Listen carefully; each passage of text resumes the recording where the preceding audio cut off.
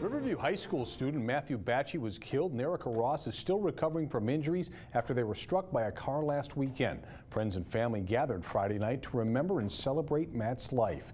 SNN's Samantha Sonner has more.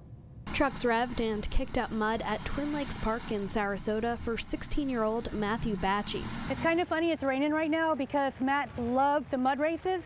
So this is his way of telling us to get dirty and roll in the mud, and he's probably cracking up because he was always a fun one.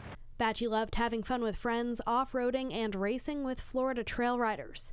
And Friday, family, friends, and racers from all over Florida came to remember Matt in the way he would have wanted. Matthew, being outside, being muddy, and just messing around would be his idea of a perfect time. We brought flowers into the hospital for his family and for him, and we all knew. We were sitting there, we were like, he's probably sitting there just laughing because he was like, you're really bringing me flowers? He's one of the last kids that would ever want flowers as his gift. So wearing his racing color orange, his friends organized a truck rodeo in honor of him. Matt had an extreme passion for his truck. That was just his big project throughout his life.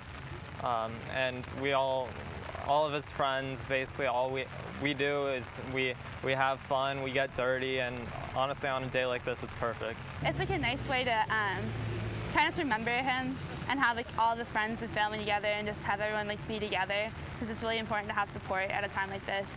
And celebrate the time they got to spend with him. We were so incredibly lucky to have him in our lives and to have those moments with him. So it's more like a memory of him and how awesome he was, not to say goodbye. Reporting in Sarasota, I'm Samantha Sonner, SNN, the Suncoast News Network.